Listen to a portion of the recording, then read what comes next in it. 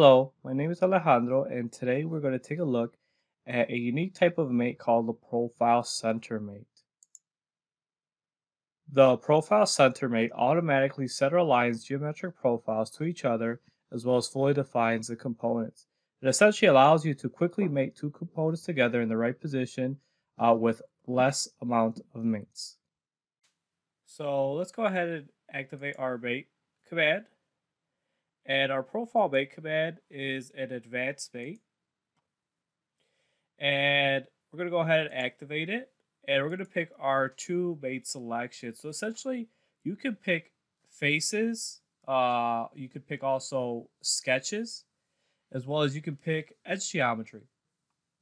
And typically, the requirements are going to be you could pick circular geometry, or you could also pick any regular polygon shape geometry. So let's begin by first just picking faces. So if I go to select this bottom face from our hexagon, and then I'll go ahead and pick this top rectangular face, you'll see what the result is. Essentially, it adds a coincident mate and also centers both of our profiles between each other so that they're right in the middle of each other. Within here, within this window, you can also add an offset. So instead of them being coincident, essentially you're creating a distance mate. So maybe I want to make these 3 inches from each other. I could easily flip the alignment. And I'll go ahead and select OK.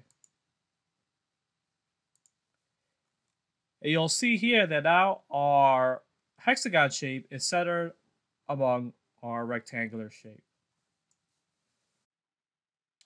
If I undo the mate we just added,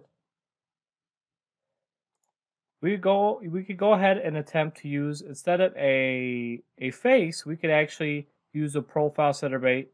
We're using a sketch and a face. So I'll go ahead and activate my mate command.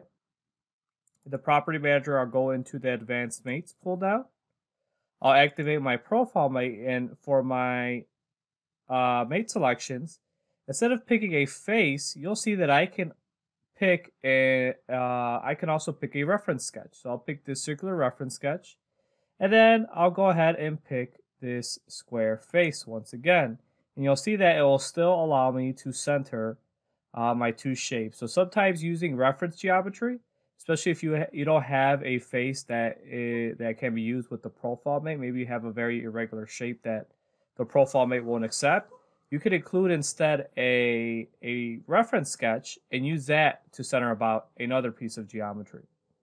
And once again, you'll see here that I can once again add an offset and flip the direction. You'll also notice that I can also, because we have a circular profile, we also have the option to lock the rotation. So if I hit OK, once again, both of our parts are centered between each other, but I can still spin it.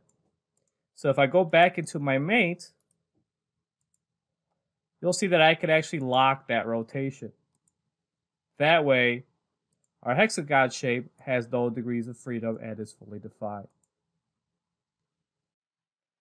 So far, we've gone ahead and selected faces with our profile center mate. We've also selected a reference sketch.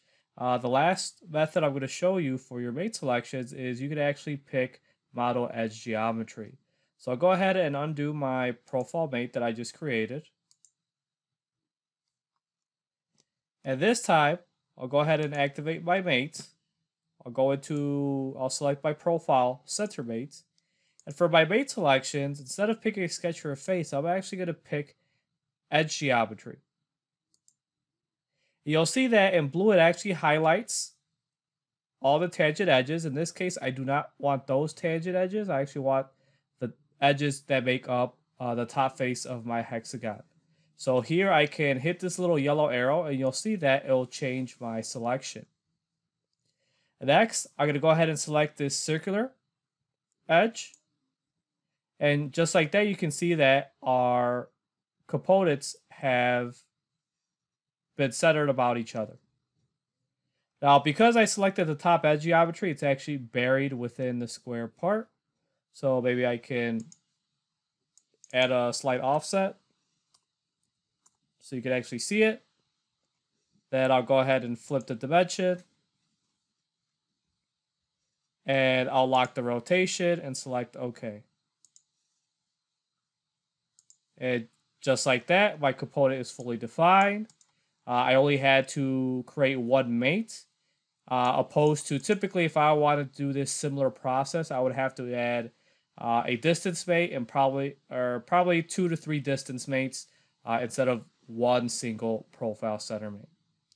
So that is how you use the profile center mate to improve productivity and speed up your workflow. This has been Alejandro with GSE. Thank you for watching.